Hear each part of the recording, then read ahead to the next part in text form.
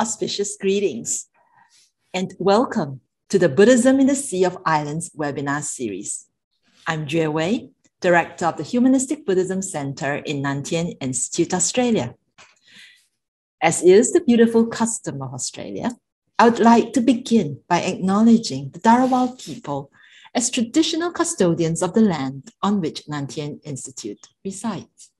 I also acknowledge the traditional custodians of the various lands on which you all are and pay my respects to the indigenous elders past and present. Over the past year, the Humanistic Buddhism Center has worked closely with Deakin University and Western Sydney University to present this webinar series to you. We are also grateful to the Xingyuan Education Foundation for its generous support. Together, we have formed a growing Buddhism in the Pacific worldwide network of scholars, some of whom are here today with us.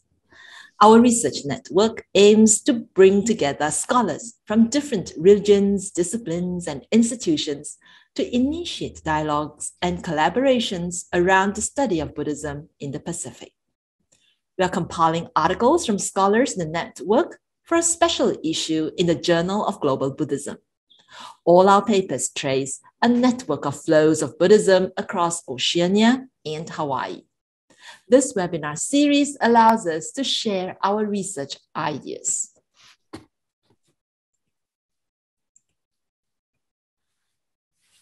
Each webinar since June runs every third Thursday of the month through to October 2021. Buddhism in the Sea of Islands kicked off from Australia with Anna Hallerforth and a team presenting us a glimpse into Buddhism in Northern Australia in the post-World War II years.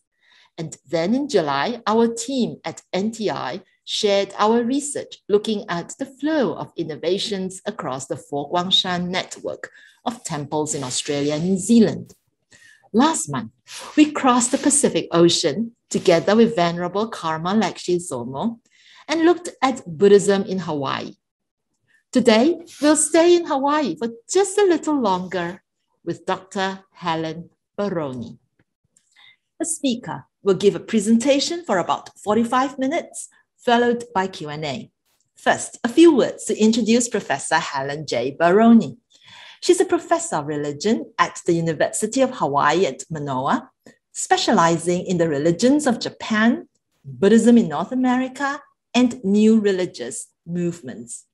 Her current research focuses on Zen in Hawaii, especially the development of Honolulu Diamond Sangha. She authored Love, Roshi, Correspondence between Robert Baker Aitken and his distant correspondents in 2012, Iron Eyes, The Life and Teachings of the Obaku Zen Master Tetsugen Joko in 2006, and Obaku Zen, The Emergence of a Third Sect of Zen in Tokugawa, Japan in 2000. Professor Baroni, the Zoom floor is yours. Thank you. Aloha, everyone. Aloha. Greetings from Honolulu. Let me share my screen. All right. So I'll be speaking tonight about a topic that's closely related to my current research project. At the moment, I'm writing a biography of Robert Baker Aitken, who is the founder of Diamond Sangha, and here locally, Honolulu Diamond Sangha. And it's going to include a history of the first decades of the movement as well. I've worked with Diamond Sangha for the last 18 years in various capacities. Robert Aitken initially invited me to be the humanities scholar on a few grants that we wrote together for the Hawaii Council for the Humanities to bring his archive to the University of Hawai'i. And my working relationship has gone from there. Earlier in my career, as you could hear, my research centered on Japanese Zen, specifically Obakushu, in early modern Tokugawa, Japan. So here's an outline of what I'm planning to cover tonight. There are no historical accounts yet written about Diamond Sangha at all.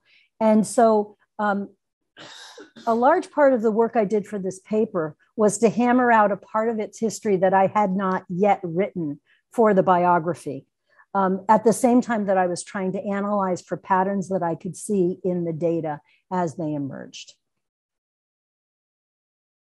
Whoops, sorry about that. So Diamond Sangha was founded by Robert and Ann Aitken, pictured here in their living room, which was the first zendo in Diamond Sangha. They founded it in 1959 as a living room Sangha.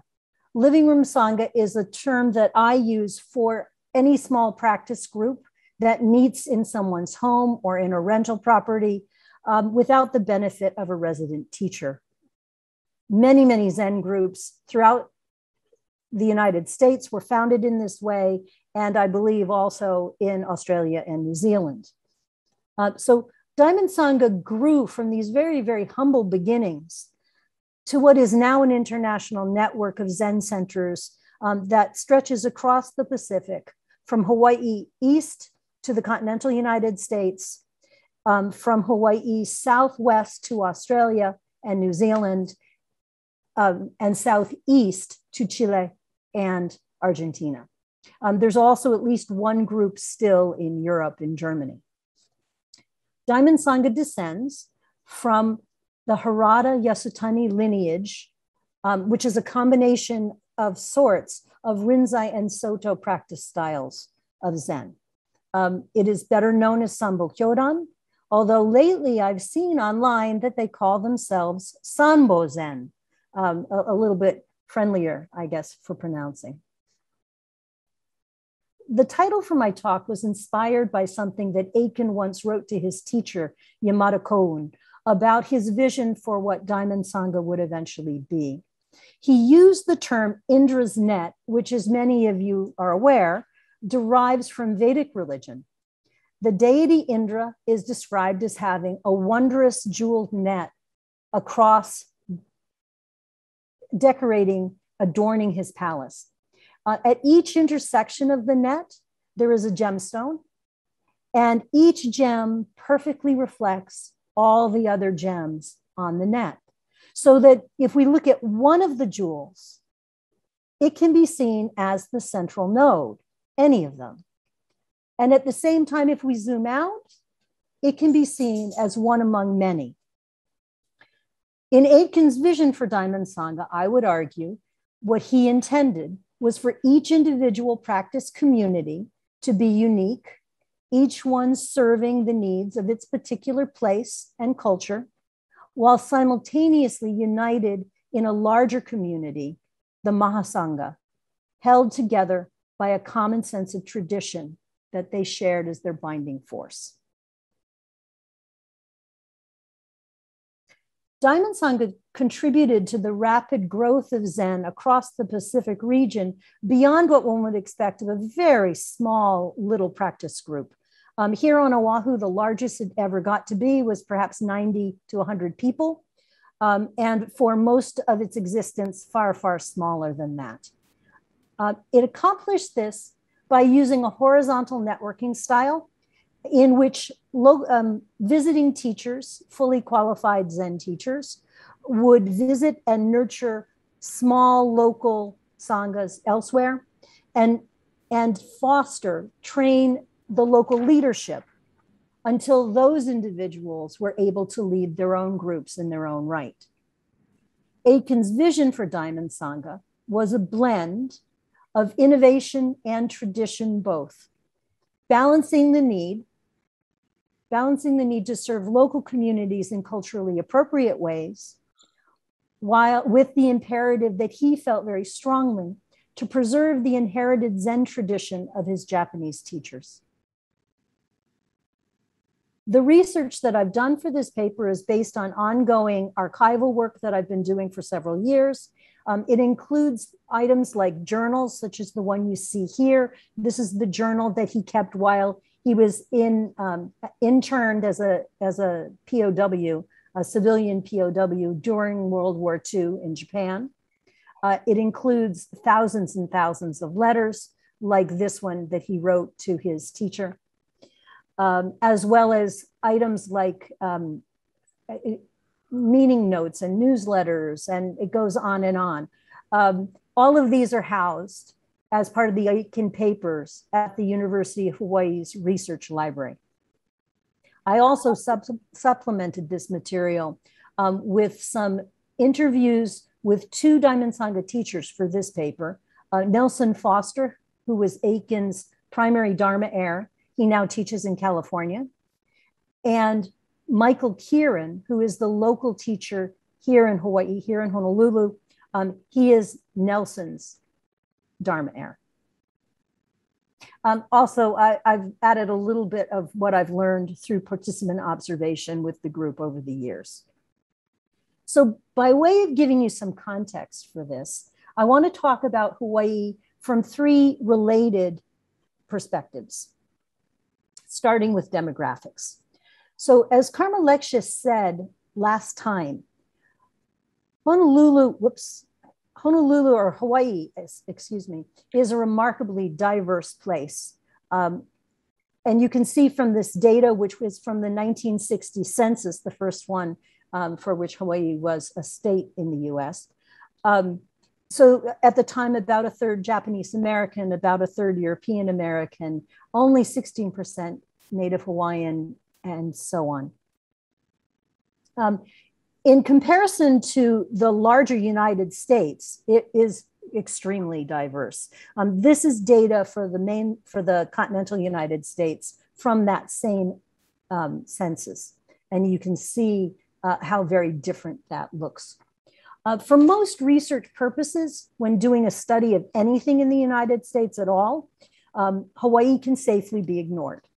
We are less than 1%, less than 0.5% of the US population. And so most of the time, it's so prohibitively expensive to do work here that we are ignored. But when studying American Buddhism, Hawaii holds a very, very special place. It is unlike other parts of the country. Hawaii has long been a transportation hub for trans-Pacific trade, travel, and cultural exchange. First by outrigger canoe that the Polynesian, the ancestors of the Hawaiian people used to travel all around the Pacific and to arrive here. Then later by ocean liner, people stopped here in Hawaii on trips between the United States and all over the Pacific. And more recently by air. Now, I'm actually old enough that I remember that the first time I flew to Australia to visit family there, I had to do a quick stopover in Hawaii to get there. We were flying from New York. And the first time I went to Japan on a research trip, we had to stop in Hawaii. Well, Robert Aitken made good use of just that fact.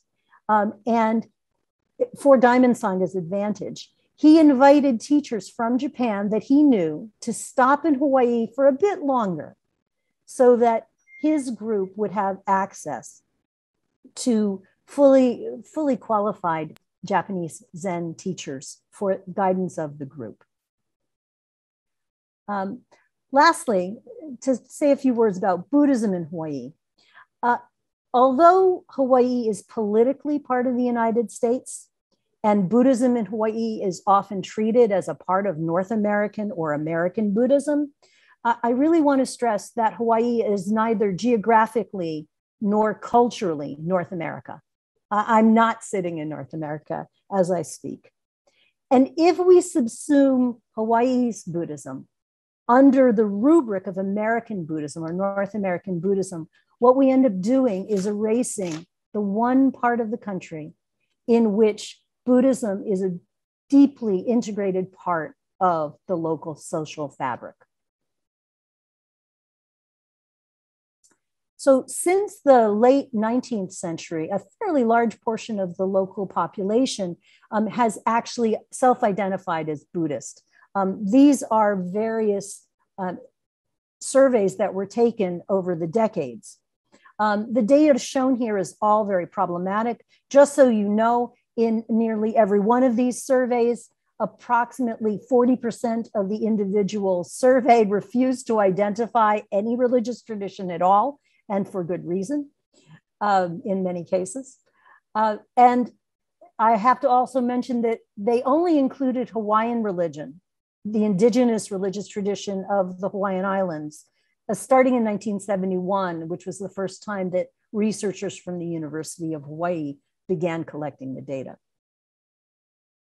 So the first Buddhists to arrive in Hawaii were almost certainly Chinese merchants who began arriving actually in the late 18th century.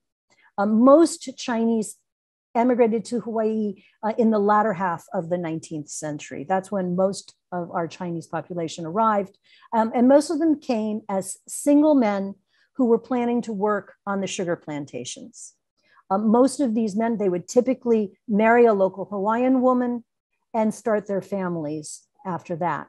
The picture on the left shows one such family on the island we call Big Island, Hawaii Island, sometime in the 1890s. The image on the right, I wanted to include something from today. This is the only exclusively Buddhist Chinese temple that I know of that has been working on, still open in Honolulu. There are probably others that I don't know about, but this one is open to the public and is exclusive. Most of the other temples do other kinds of practices. This one, the Guanyin Temple in Honolulu, is exclusively Buddhist. The Japanese started arriving a little bit later than the Chinese had. The first group came in 1868. The largest numbers came after the year 1885. Japanese actually emigrated often as small family units.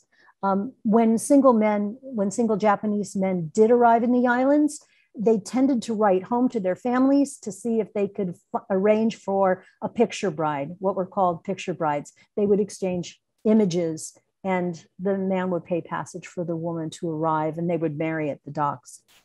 They also wrote home, the early Japanese community did, to ask Buddhist temples at home to please send priests to serve their ritual needs. And the first missionaries arrived from the Honganji, from the Jodo Shinshu sect.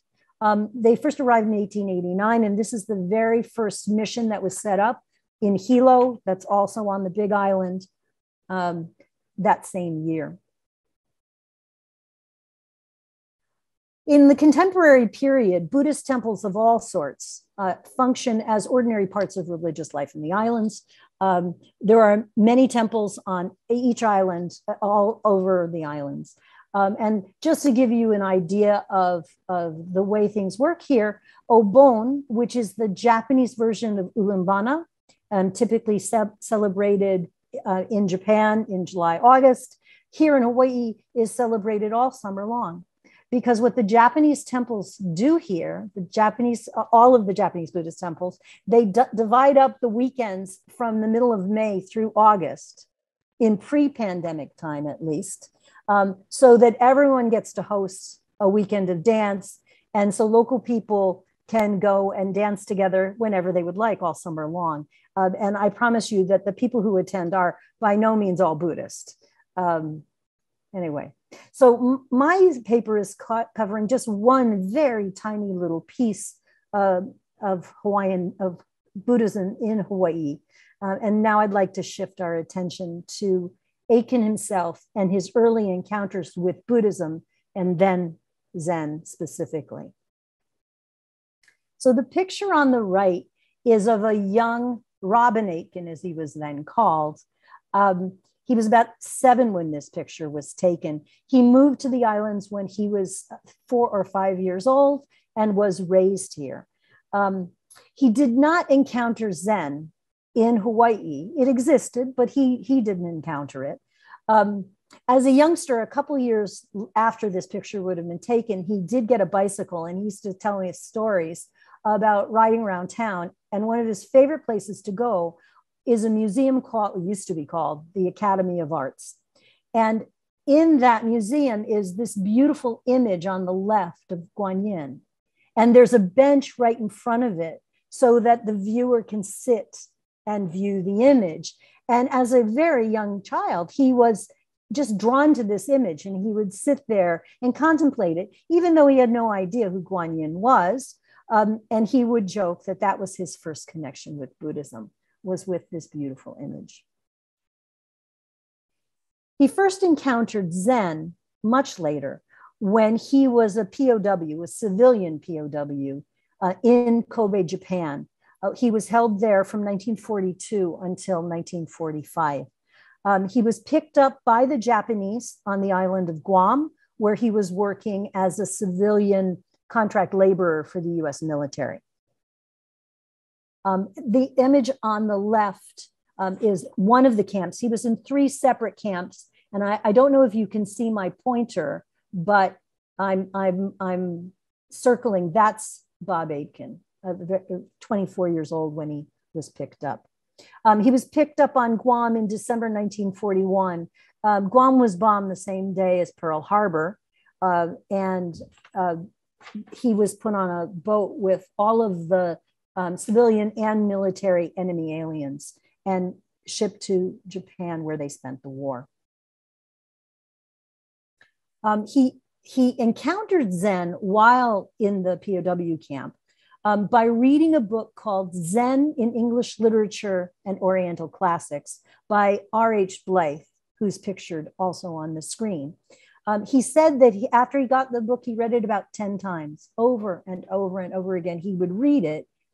And Blythe himself, as Aitken knew, was a British citizen, also in Japan, and also being held at a different camp as a civilian POW. And in spring of 1944, all of the camps were put together. The civilian camps were put together for safety in the hills above Kobe. And so Aitken and Blythe were together in the same place. And for the last year of the war, he was able to study with Blythe as his teacher. So he does count him as one of his Zen teachers. This introduction to Zen was largely literary.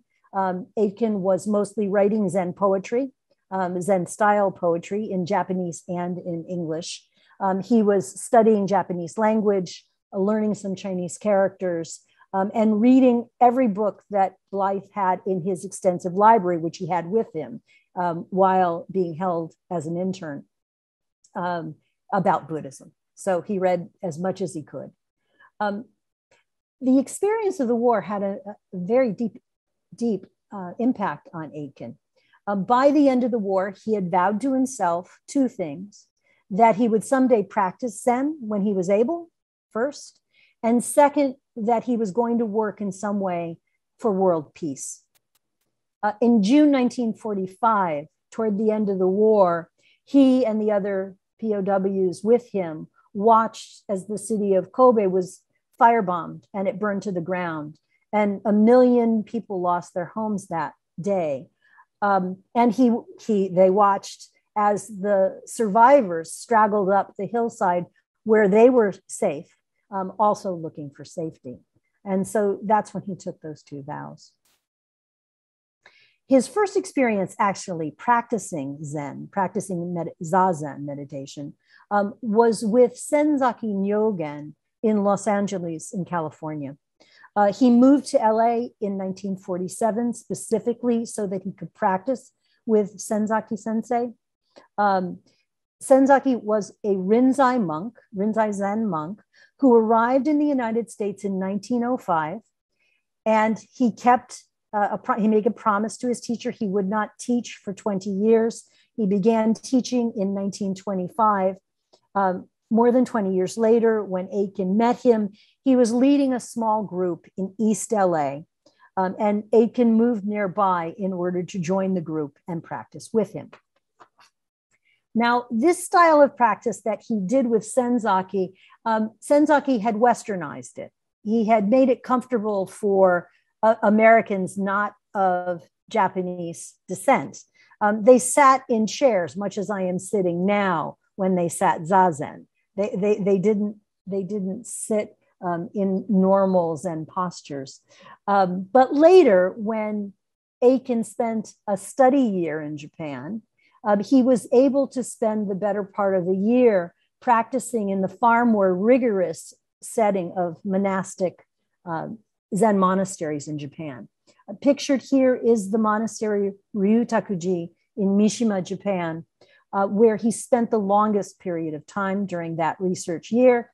And that's where he met his next Japanese Zen teacher, Nakagawa Soen. So now, finally, I'm going to get to Diamond Sangha itself and talk about its development and eventual network growth.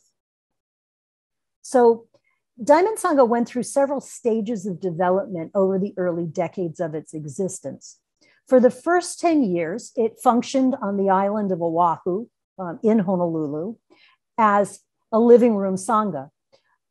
They had visiting teachers who came annually from Japan, and they also had resident advisors, people who were not fully qualified Zen teachers, but who were allowed to help guide the meditation practice that the lay members of Diamond Sangha undertook. In 1969, after 10 years of Diamond Sangha's existence, Bob and Ann Aitken, his wife, moved to the island of Maui with Sekida Katsuki, who was then their resident advisor. And they established on Maui, Maui Zendo.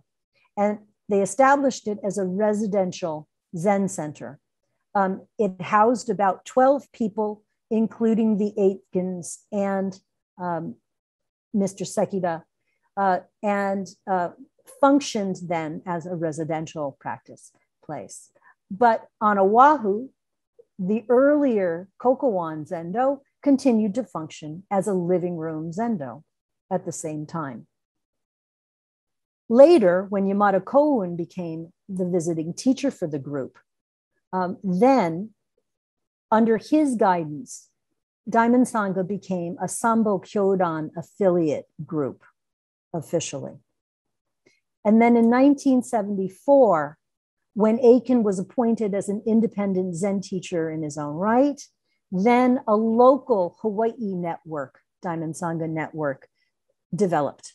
And Aitken served as the resident teacher. He moved from center to center for periods of time.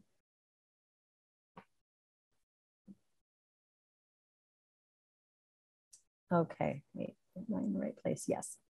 All right. As Diamond Sangha developed, its role in the transmission of Zen changed through the years. Initially, it served primarily as a conduit for Japanese teachers to spread Zen to Americans in the continental United States. Teachers would visit, as I said, annually. They would lead intensive practice periods called sesshin during their visits. And then they would go on to tour various cities on the continental US. Once Aitken became a teacher and he was able to serve the local network, there were 4 groups eventually, one on each of the 4 major islands. And after that, not long after that, he became a visiting teacher himself. And he started going to serve distant groups, both on the continental US, places that invited him to come and lead sesshin, much the way Diamond Sangha had invited the Japanese teachers to lead sesshin. And he also traveled to Australia and New Zealand. For example, he traveled to Australia annually from 1979 until 1988, when he was ready to pass those groups on to someone else who was already a Dharma heir. By the late 1980s, Aitken had moved back to Oahu from Maui, and the international network that was Pacific-wide developed while he was here in Honolulu, and they called the local group Honolulu Diamond Sangha. So as I said earlier, it stretches from the western region of the United States mainland to Latin America and to Australia and New Zealand. And now I have some pictures just to give you an idea of what it looked like during these stages. During the period when it was a conduit for Japanese teachers, the first teacher was Nakagawa Soen, the person he practiced with at Ryutakuji.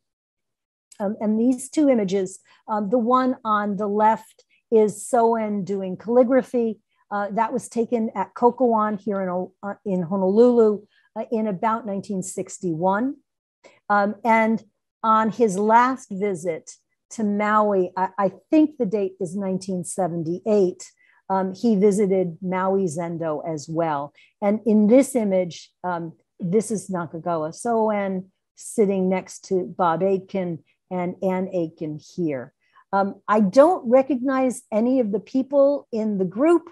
I may well know some of them, but I know them as people in their 60s and 70s, and I don't recognize any of these young people. Okay. In 1962, when Nakagawa Soen stepped back from teaching for several years, he asked his friend Yasutani Hakuun to take over for him. And Yasutani began visiting Hawaii annually from 1962 until 1969. So here you see him with the Kokowan group on Oahu with Bob and Ann Aitken in the back row. And this image is also Kokowan. This is the altar with Yasutani's picture on it after he had died in 1973. Now, relying on visiting teachers creates some inherent instabilities for a group. They were dependent on these visiting teachers. And the first disruption happened in 1962 when Nakagawa Soen decided that he couldn't teach any longer. His own teacher died. His teacher had been like a father to him, Genpo Roshi. And his mother then died just a few months later. So he lost both his Zen teacher and his mother within a few months of each other. And at this point, he stepped back from teaching.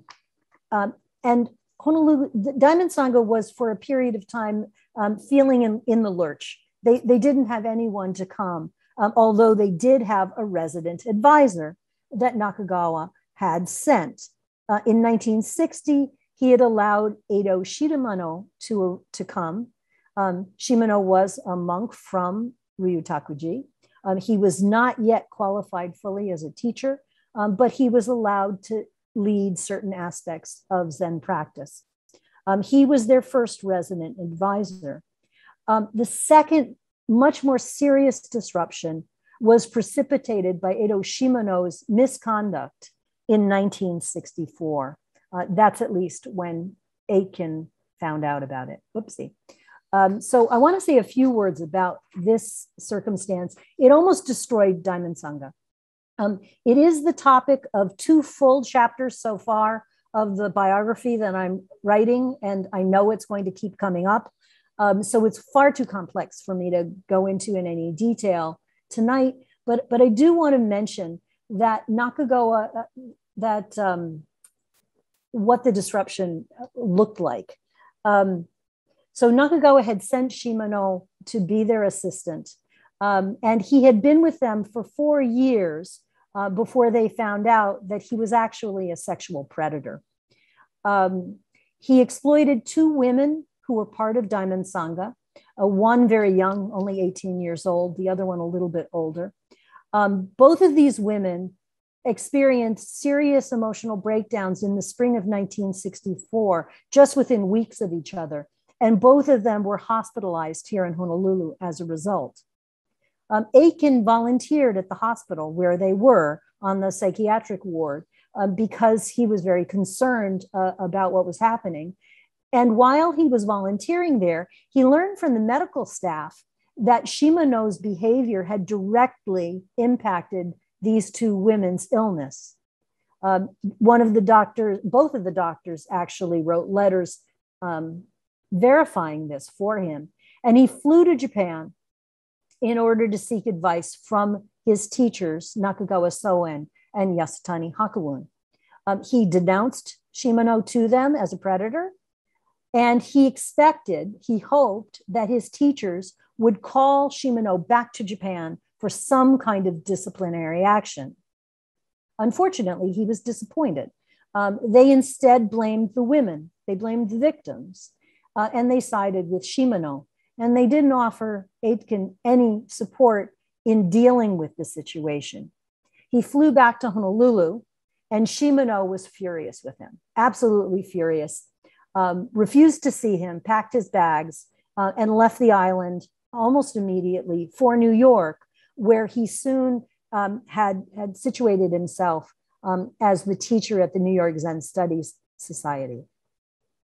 So meanwhile, back in Honolulu, Aitken originally intended to denounce him to immigration authorities. That was his plan.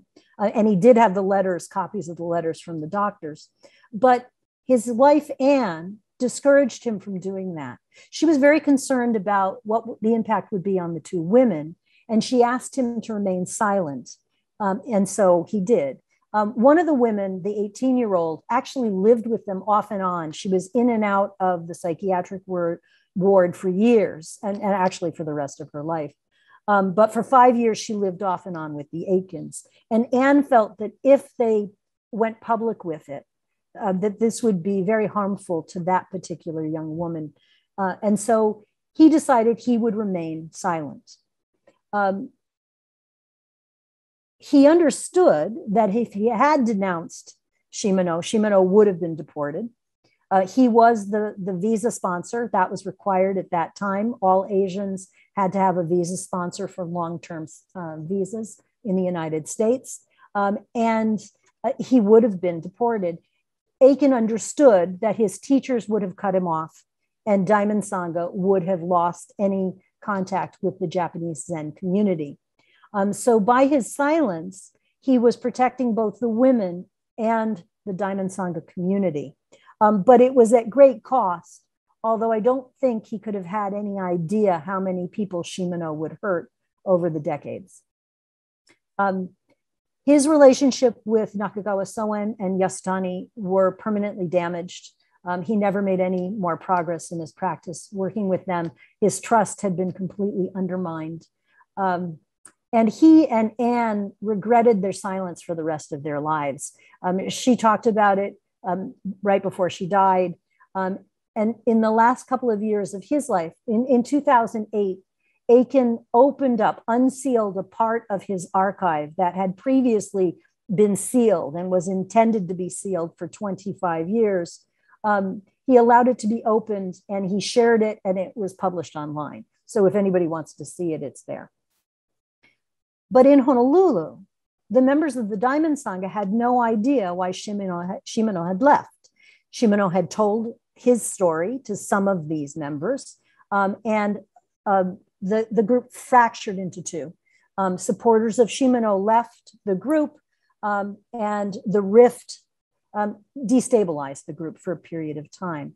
Fortunately, though, Nakagawa Soen sent another, this is the only image of Sekida Katsuki I could find. And when he came, he was an old man. And this is clearly a much younger person. But Sekida Katsuki was sent by Nakagawa Soen in 1965. And he served the community here for several years until 1971. And the group did stabilize again under his very calm, quiet leadership. In 1971, Yasutani retired and stopped visiting in 1969. In 71, Yamada Koun agreed to begin visiting as the visiting teacher. He was the Dharma heir of Yasutani. And when he started visiting, everything changed for Diamond Sangha because he treated both Bob Aitken and Diamond Sangha completely differently than the other teachers had. He did not visit Hawaii as a stopover on his way to primary sites on the US mainland. Instead, this was where he was primarily visiting. This was the group he was serving. And he took Aitken seriously as a potential local leader. And he put him on a fast track, as it were, to become a teacher in his own right. Yamada thought that Diamond Sangha was a well-established Zen community, and he invited them to become an affiliate of Sambo Kyodan. With that status, people started coming to Hawaii as a destination, actually, to practice, especially after 1974, when Aitken became a teacher. They remain an affiliate of Sambo Kyodan until 1995. So over 20 years. After Yamada had died, they had what Aitken called an amiable divorce.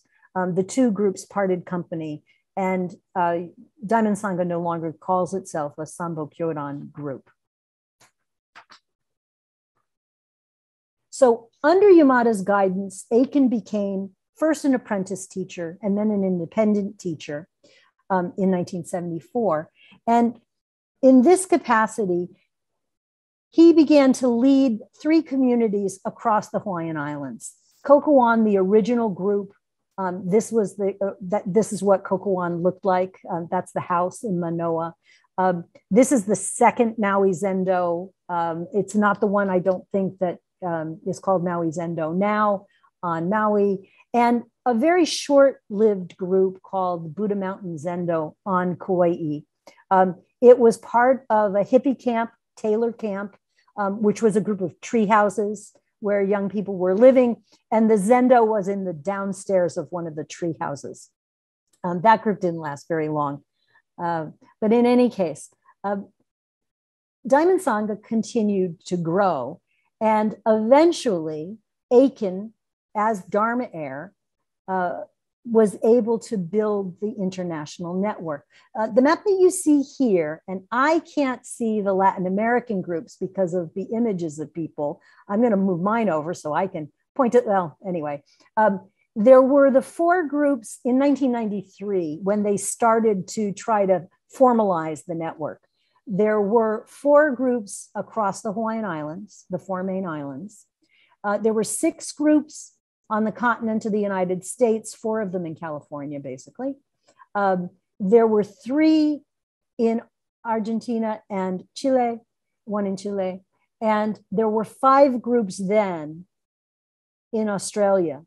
None of the New Zealand groups were yet affiliate groups. I think some of them already maybe existed, but in 93, none of them were on the official list of affiliate groups. So this is what the network looked like in 93. There's more now, but I thought I would go with the list that I had from 1993 when the process of formalizing the network started.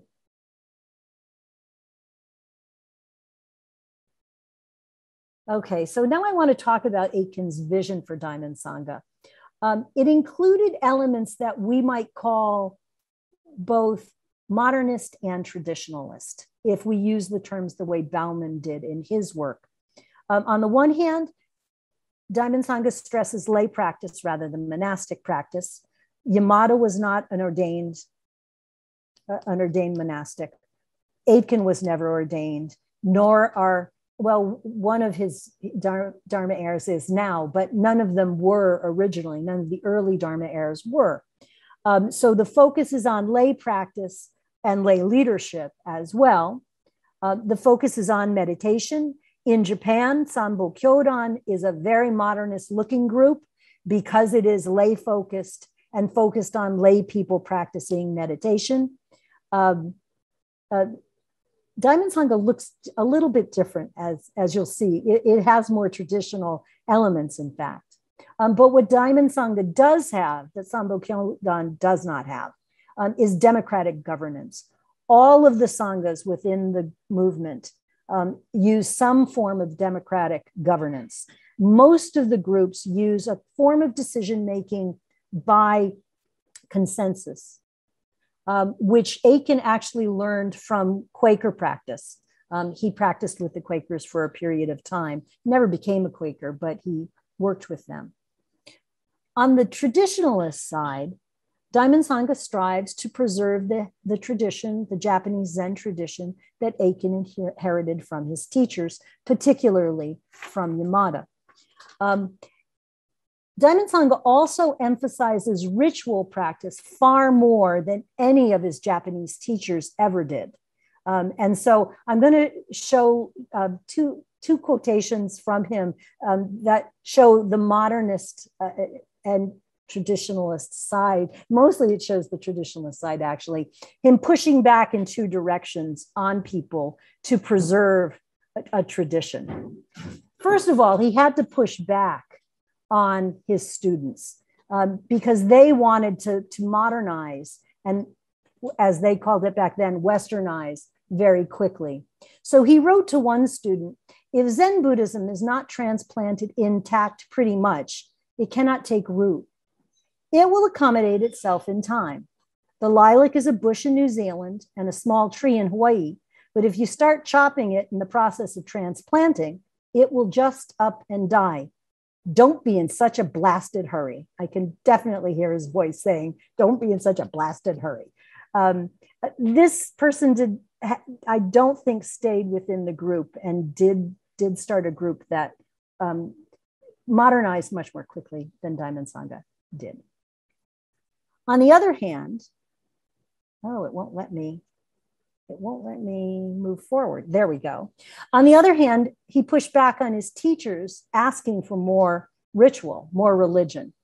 He wrote to Yamada, we need more religion in our practice.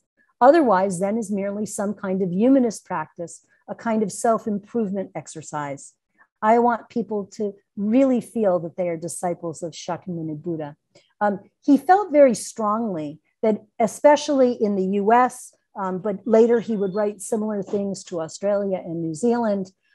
He felt very strongly that Americans needed more ritual so that they could experience Zen as a religion, as the full package, as it were.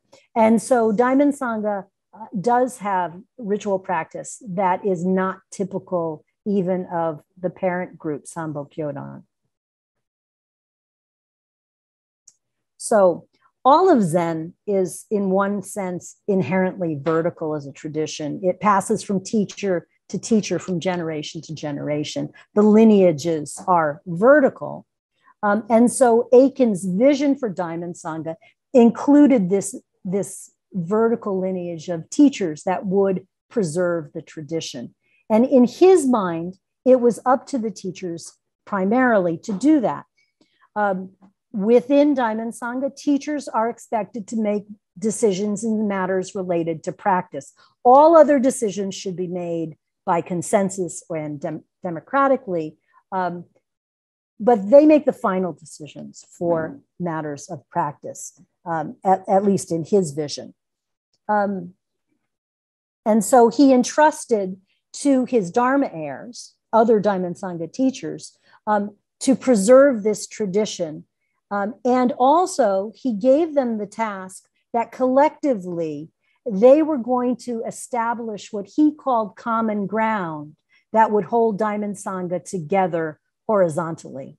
So the idea is teachers would be creating this lineage, this vertical link, and they would establish the common ground that will hold the horizontal network together as well. The horizontal network would respect local diversity and local culture as much as possible. And are governed by consensus. And we do see that this worked extremely well, this horizontal aspect. The respect for diversity across the network has worked quite well over the decades. And I've got two examples that I want to share quickly. First, Mountains and Rivers Sesshin, which are basically hiking sesshin. They started at Ring of Bone in California in 1978. Gary Schneider, who was the leader then, led the first Mountains and Rivers Sesshin. It has become a tradition to go twice a year, once in spring and once in summer. So I highlighted the two backpacking sesshin here. And this practice then spread from the periphery. I remember, Jue, wasn't it you who was talking about traditions that could start in the network, but not at the headquarters? Well, this started not at the headquarters and came back to headquarters. So in Hawaii, Mountains and Rivers Sesshin have gone on for decades. Here in Hawaii, they are called Helen Maili. That's Hawaiian for peaceful walking. This is the picture from this last May, when a group of 9 Sangha members went over, they practiced, they were hiking, getting in shape for months, because most of them are in their 60s and 70s now. And they went over to Big Island and they backpacked through Volcano National Park for Helimaili 2021. It exists also in Australia and New Zealand. I am told that it is sometimes called wilderness sesshin there, but when I looked online, what I saw was Sydney Zen Center saying rivers and mountains sesshin.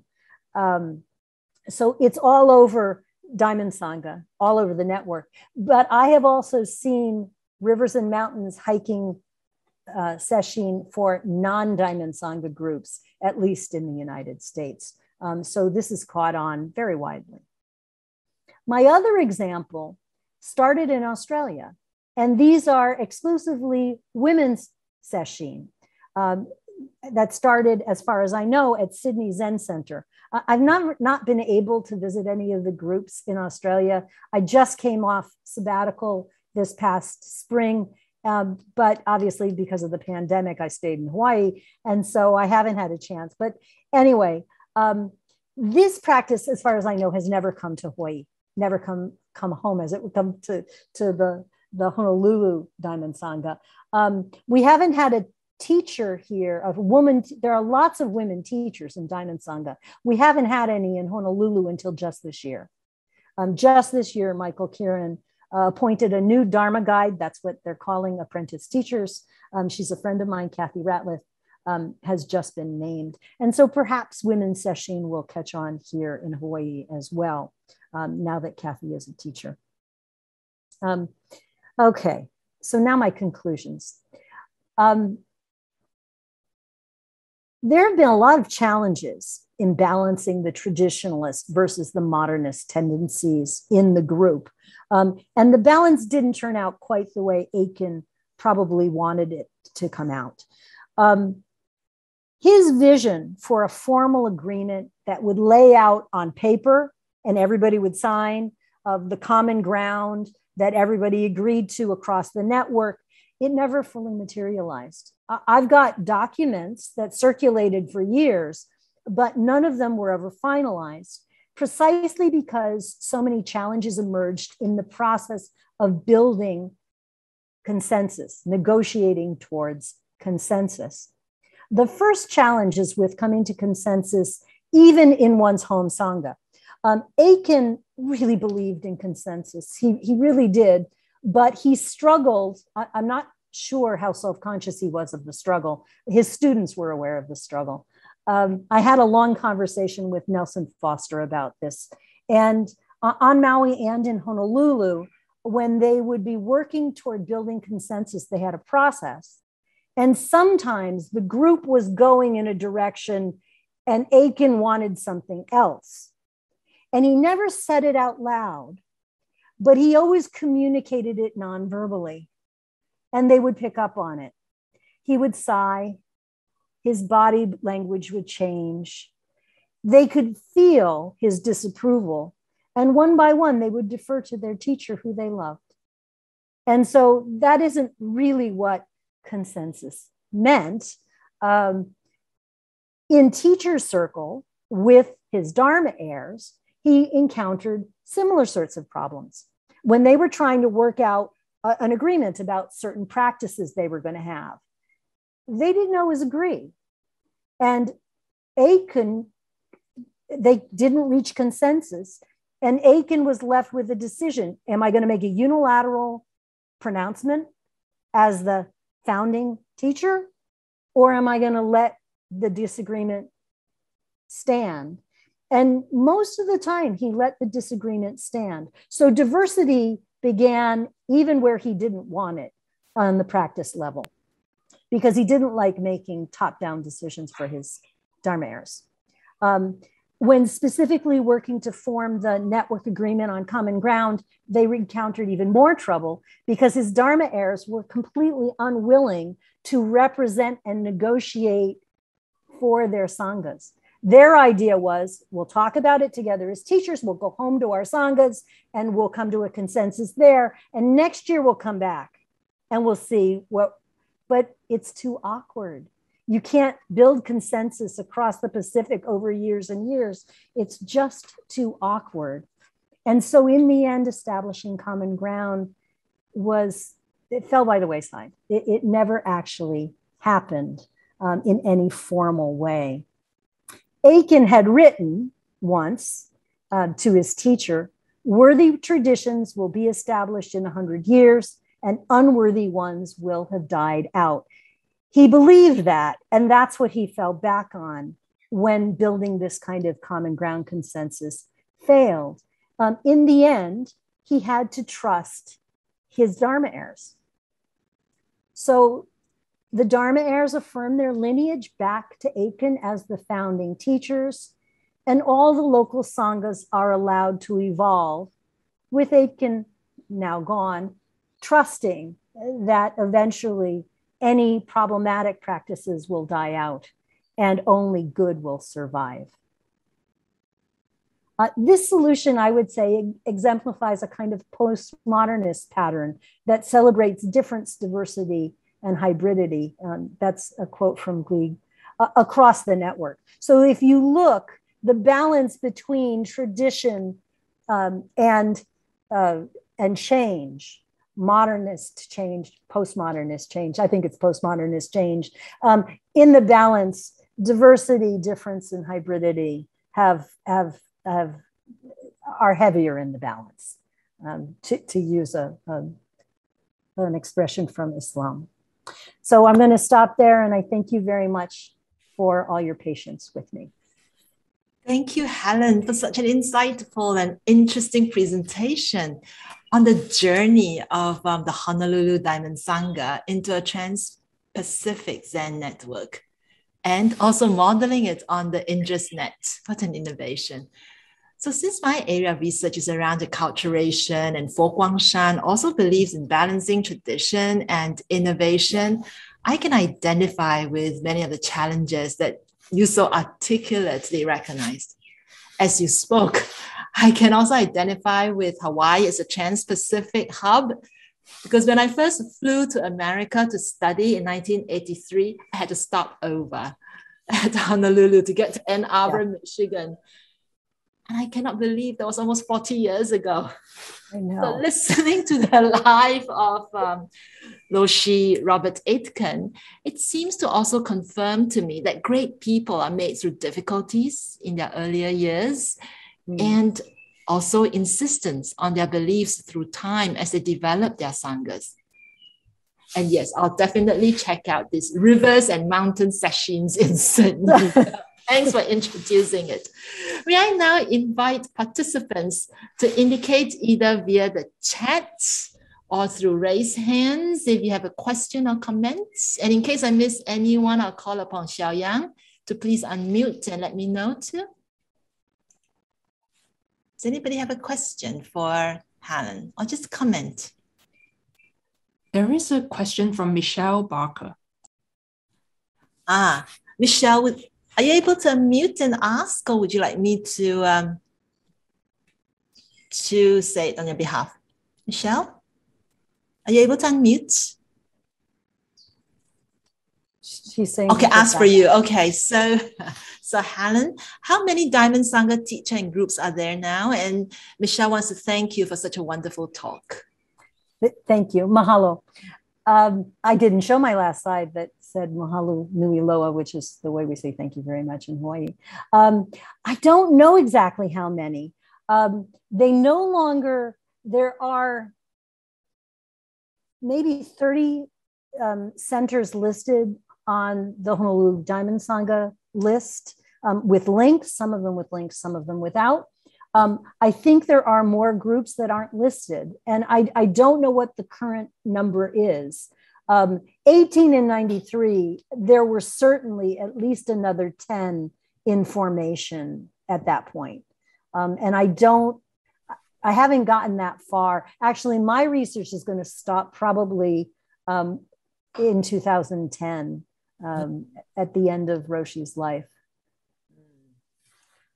Okay, while waiting for the next question to come through, I'm just curious to find out, is Diamond Sangha a conduit of all schools of Japanese Zen teachers, or is it of a particular sectarian group, such as maybe, the Rinzai school? The early teachers like Nakagawa Soen and Senzaki Nyogen, they were Rinzai teachers. So Aitken started with Rinzai practice, which uses koan. But Sambo Kyodan, he started working with a Sambo Kyodan teacher with Yasutani. And Yasutani was a Soto monk who incorporated aspects of Rinzai practice. So Sambo Kyodan practice is this hybrid, it's a modernist group. It was founded in the 50s, maybe 1950s. And it's a hybrid because it combines Rinzai and Soto styles. So they use koan in their practice, for example, but when they sit zazen, they face the wall, which is Soto style. So the practice looks Rinzai in one way and it looks Soto in another. Diamond Sangha is of that kind of hybrid style that's typical of Sambo Kyodan still. Yeah, so quite hybrid. I see a raised hand from Damika. So can I invite Damika to unmute and ask your question?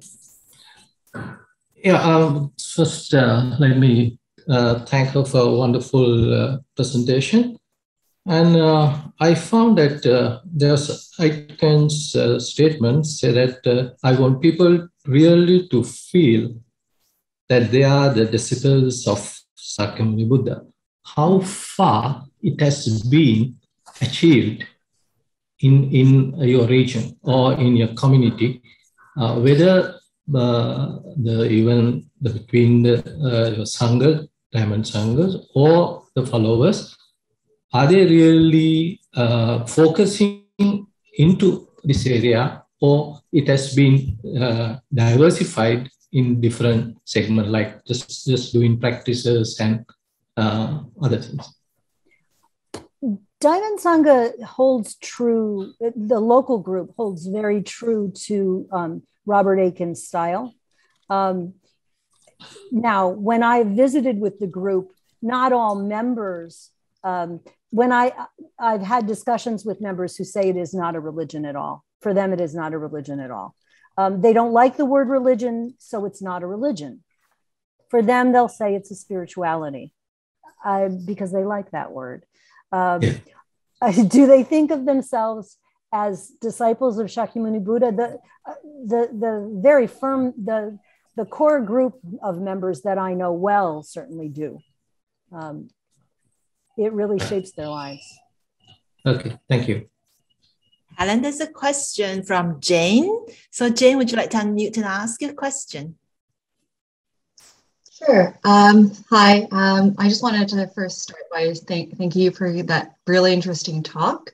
I don't know anything about the Diamond Saga, so it's very enlightening. And I also just wanted to thank you for sharing those experiences of the two survivors of sexual misconduct. And I really look forward to reading the biography, not just for the whole journey, but also for those two pieces. I think you delivered and presented them with much poignancy and sensitivity. But I was also wondering, because you mentioned that those resources were available online, or I think the archives are all available online. And I was just wondering the link, if you have a link for that, if you can share it. I didn't come with it. If you Google Edo Shimano, if you Google his name, and I probably could find the link rather quickly. There is an Edo Shimano archive online. It's the only part of the Aitken archive that is available online. Just that, and not all of it comes from Aitken. There's lots of material there, all related to Edo Shimano, because he went on. I mean, he was a predator over decades, for decades and decades. And the material looks like archival material. Have you ever looked in an archive? You will be looking at letters. and they don't necessarily fit into a context. So the work I've been doing is piecing together a history from those letters, the various letters. There are people alive who remember those events. There's one woman in town, but I haven't been able to speak to her, and she's already in her 90s, and I'm not sure how practical it's going to be. She was a great help to him, but I'm not going to ask to visit somebody of that age and put her at risk. Yeah. Thank you for sharing at least that those resources are available. They are, but it doesn't say the women, for example, are never identified. But you can see the letters that the doctors wrote, for example, letters that Aitken wrote to his teachers, many of them very poignant, begging for assistance. Okay, thank you. Thank you. And we have also a raised hand from John. Is that how you pronounce your name? I'm sorry. Yes, thank you. That's a very fine pronunciation.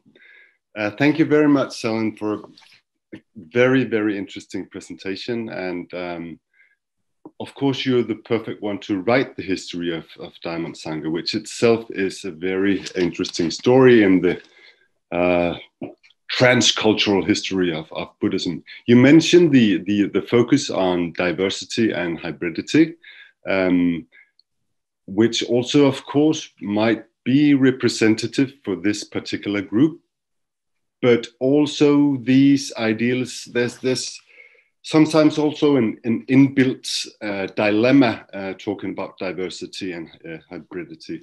You mentioned Aitken's focus on calling his kind of Buddhism religion, and on the other hand, referring to people who would definitely not call it religion. And there'll be all sorts of diversities in viewpoints also. Another diversity thing which could be a barrier is also ethnicity. Traditionally, I know that most descendants of Japanese American migrants have not participated in this group, and vice versa. So how is the diversity now, and how would you think of it in the future? I mean, is it an inherent diversity? Do you mean ethnic diversity in the local group, for example? Because the original Kokowan community was a third Japanese American in the 60s. Things changed when they went to Maui. Is that what you mean, Young? Yeah. It did change because they did outreach on Maui to the hippie community over at the Banana Patch. And that was a very white crowd, mostly Euro-American.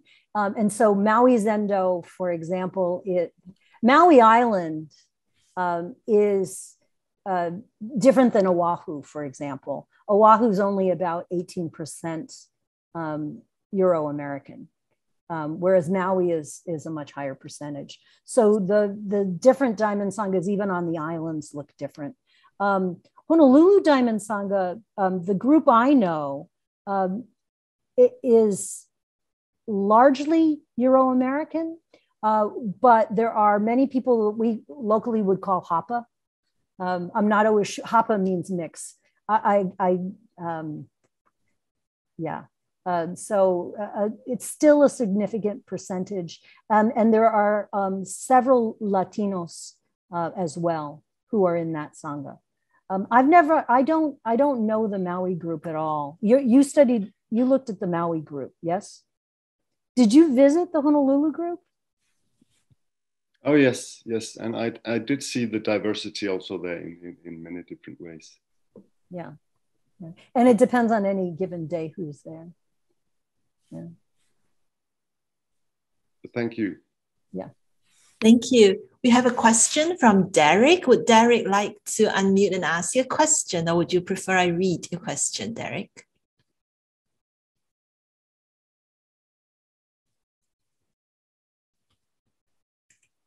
Okay, I'll read your question, Derek. So, Helen, how important were Aitken Roshi's books on Zen in the development of the Diamond Sangha?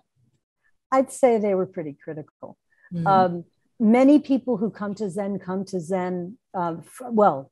in the 60s, 70s, 80s from books. And Aitken was publishing and his books were popular. And people came to Hawaii. They wrote to him first. I wrote a book about that, his distant correspondence, people who wrote to him. And some of them came to Hawaii to join Diamond Sangha.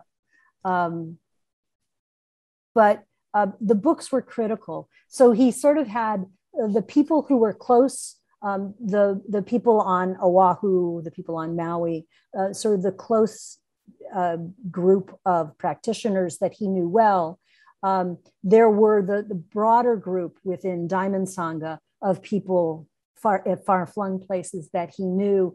And then there were the people who read his books are sort of like this broad group of sympathizers, maybe you would call them. But some of them became members. But he kept up correspondence with literally hundreds of them. Yeah. So the books were really important and they did bring people in. Yeah. Lovely. Yes. Are there any questions? Any more questions from the audience? You could just unmute if you wish to ask or comments.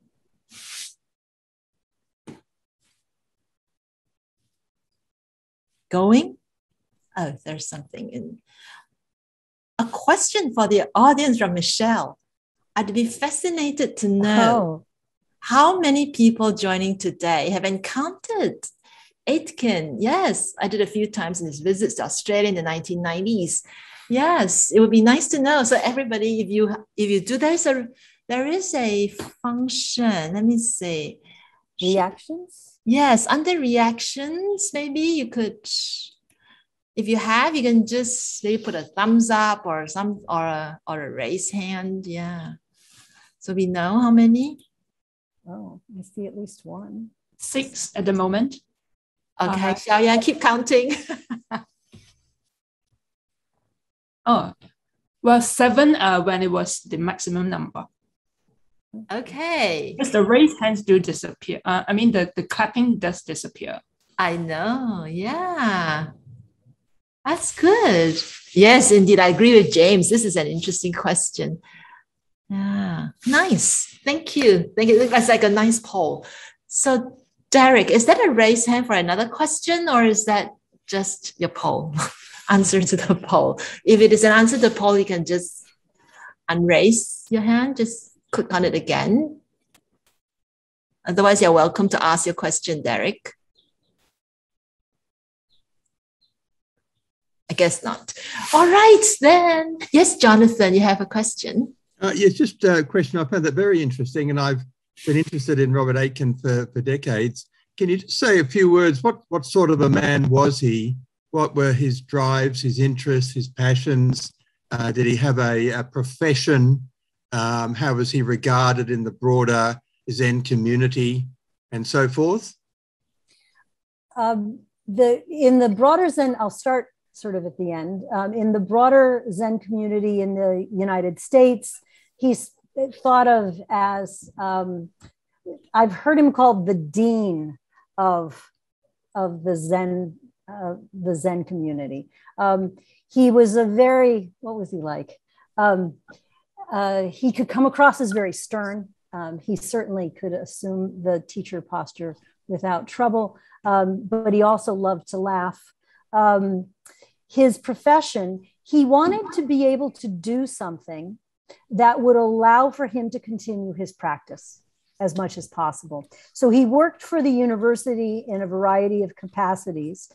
He'd done a master's degree in Japanese literature. His undergraduate degree had been in English literature. He was very passionate about literature and poetry, wrote poetry throughout his life, took words and letters very seriously. He wrote letters often. He wrote books. So he was a man of words, a man of the written word, I would say, very much. I'm trying to think what else you were asking that I could mention about him. Yeah, he worked at, somebody met him at East West Center where he gave talks. He worked for East West Center. He started working for East West Center the year it opened, the very first year it opened. He always spoke of having worked for the University of Hawai'i, but East West Center is somewhat independent. So he worked throughout Asia and he traveled throughout Asia for that job, which he loved. Yeah, his master's thesis was about basho. So he was fascinated with haiku. Yeah, with haiku. Wow. Yeah. Yes, I just wondered, he seems to have even now a degree of charisma, but I never know what the charisma is in a Zen sense, and what quality he would have to attract people and to inspire them and to raise their interest. Well, it's funny that you use the word charisma. When I met him, I thought that there were clearly moments when he was charismatic, because I met him when he was older and he was very comfortable, you might say, in his own skin. But I can tell you that he was socially very awkward all of his life. And that Ann Aitken, his wife, balanced that for him. I mean, he was very self-aware of this awkwardness and he worked on it, but working on it doesn't mean that it was natural. And it was never natural for him. Whereas Anne was apparently, I didn't know Anne at all well. I mean, I saw her, but I never really dealt with her, but she was warm, where Bob could come off as cold and distant sometimes, usually because he was uncomfortable. Anne was warm and welcoming. So they worked as a team in that way, very much. Okay, thank you. Yeah. Thank you. I think Dorji has a question. Thank you, Venerable. It's a question I think it's not really related to today's topic, but I just want to know if the Buddhism in the Pacific Research Network is mainly with the scholars and the academic collaboration, but also I didn't see that some of these academic and the researchers are from the Buddhist centers. You know, they have like Dharma centers. For instance, like Fugong Shang, Venerable Jui has, I mean, she's from Dharma Institution, Dharma Center, and then like the Diamond Sangha in Hawaii. So are there like collaborations between these, specifically with the Dharma centers and institutions in the Pacific region, not just the researchers? Thank you. Thanks, Dorji, for that. Is Anna available to answer this question? Yes, I'm here. I'm just going to keep my video off because I'm in a remote location and my internet today has been a bit dodgy. So thank you, Helen, and thank you, Venerable Jue, and thank you for the question too. Certainly in Australia, we have been partnering for a long time now with the Federation of Australian Buddhist Councils and also the Buddhist Council of Victoria, because I'm based in Melbourne, and also the Buddhist Council of New South Wales and Queensland and WA. So yes, we've been working very closely with communities, especially the work we did on the Buddhist life stories of Australia, where we were collecting oral histories. So yes, those relationships are very well established, and it's certainly the communities who are informing some of our research questions and also research priorities. So I can speak for my own team. Perhaps Helen can speak. She's spoken a little bit already with her involvement with the Diamond Sangha, but Venerable Lecture could also speak, and Venerable Jue as well. Thank you. Oh, and Sally Makara is here, I think, too. And I know that Sally and Mark also have been partnering, I think, with some Buddhist communities as well in New Zealand. Yeah. Right. Let's see. Who would like to speak next? I might add a Yes, few Venerable. remarks, remembrances, actually. I think that Roshi Aitken was very humble and he was very folksy. He never put on airs. There was no pretense about him. He was just very human. And he never seemed to assert he never wanted to assert his authority over others. Another point is that he was really a social activist. He was at the peace marches. He was a very active peace activist, and he gave us all a sense that it was okay to be Buddhist and political. Because until that time, it was believed that if you were a Buddhist, you should not get involved in politics. And many people still follow this line. But Roshi Aitken was very clear that one could be a Buddhist and also be a social activist. For one example, he also worked to get Buddhist practice into the prisons. And it took him 7 years to get permission to go into the Hawaii prisons. There was a lot of resistance among certain religious practitioners, but he didn't give up. He refused to give up. And he just kept at it until finally we were able to go in to the prisons. One last remembrance I'd like to share was the last time I saw him. He was already quite old and not in good health. But I took a friend who had been depressed her whole life. And she asked him, you know, how do you get over this sense of sadness about the world? He said, just get rid of the self. That's all you have to do. Just get over the self. And it was such a peak moment. It was so brilliant. He cut through it all. So I always appreciate, I think of it often, is the last words that I heard from him. Thank you, Thank you very much. Well, I want to thank Helen too for all the great research you're doing. This is really great that you're bringing this all out.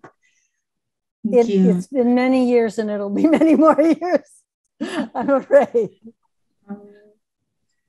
Yes.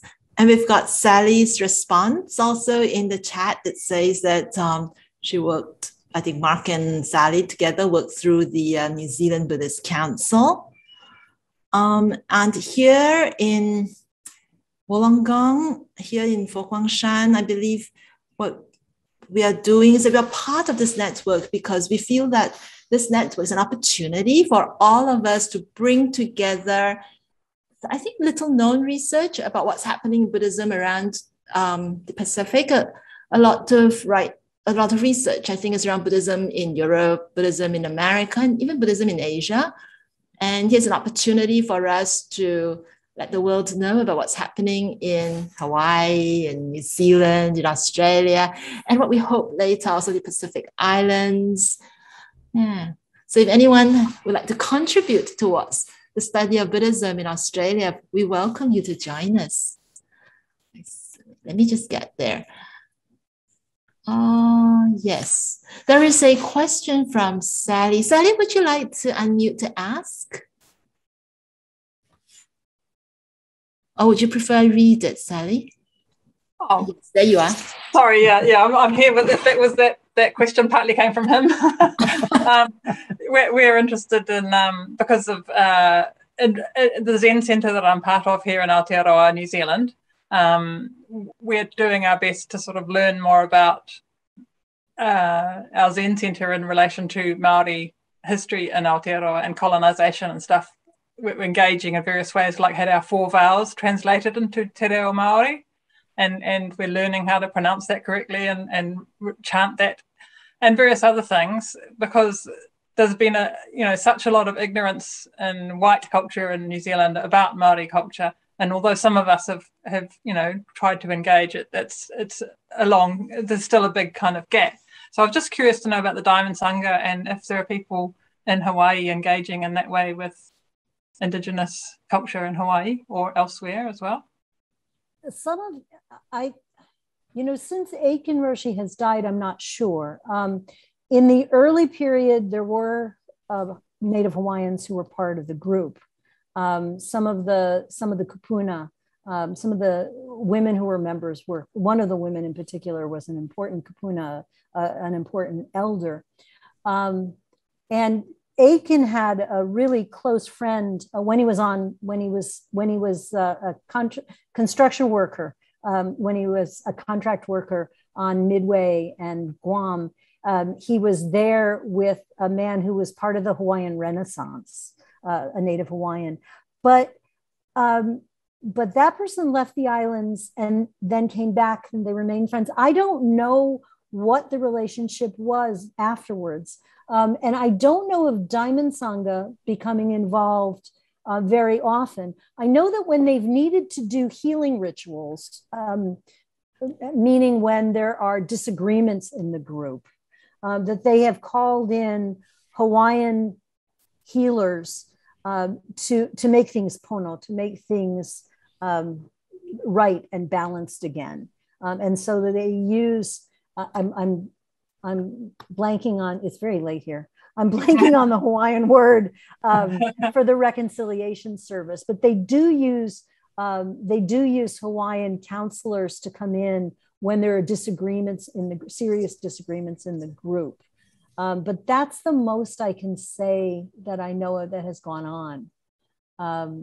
Other than that, there were members early on who were Hawaiian and that many of Aitken's friends were part of the active Hawaiian community. They did not join. Those friends of his did not join. They weren't part of Diamond Sangha. Thank you so much. One of my former students says, ho'oponopono, making things right again, making things balanced again is the practice. Thank you, Amanda. Yeah, it is very late for Helen, so I like to just, and I promised her that if there are a few questions, we can let her go to bed early. Great, Tamika, I'm sorry. We will, if you don't mind, we will close at this point. I'd like to thank Professor Helen Baroni and to everyone for such active participation and sharing. Next month on Thursday, October the 21st at 4 p.m., we will travel across the Pacific to New Zealand. Dr. Sally Makara and Professor Mark Mullins from the University of Auckland will present Buddhism in, now I'm trying to read this right, Aotearoa, New Zealand, multiple sources and diverse forms. Also, the Nantian Institute will organize an international symposium on humanistic Buddhism where over 30 speakers will co-create a more humanistic future together with the audience. So please join us over the first weekend of November. Xiaoyang will put their website address in the chat for you to check it out and register. We know that many of you live in different time zones and hence appreciate very much your sacrifices to attend this webinar. All video recordings will be made available on the Nantian Institute website and the Xingyun Education Foundation YouTube channel. And the links will be posted to everyone who register. So by working together, we hope to bring richer and deeper insights into development and flows of Buddhism in the Pacific region. We continue to welcome expressions of interest in joining this research network. So please email our admin team at buddhism_network@nantian.edu.au with a brief note on your research area of interest and background. So till we meet again next month, updates on the webinar series can be found on our event website, and may the merits of today's session be dedicated to the safety of all and peace in the world. Thank you all. Please keep safe.